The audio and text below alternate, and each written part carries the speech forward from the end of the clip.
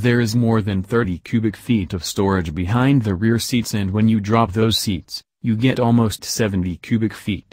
Adding to the versatility is split folding seats that can be stowed easily with handy buttons in the cargo area. The tailgate in this limited model is also powered, but it doesn't seem to lift very high, meaning that if you're a bit taller, you risk getting a head injury every time you're packing the trunk up.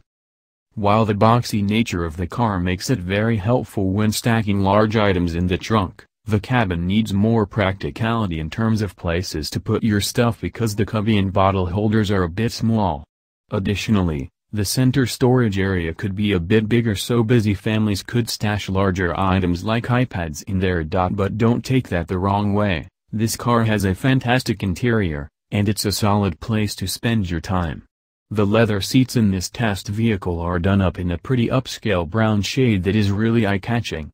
The Forester also features more sound deadening and thicker windows, so it's not as loud as it used to be. The seats aren't the most supportive, but they're soft and comfy.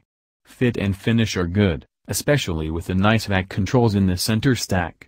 There are a few screens in the cabin that do a decent job of giving the driver information they need, but one frustrating element in the car is the infotainment system.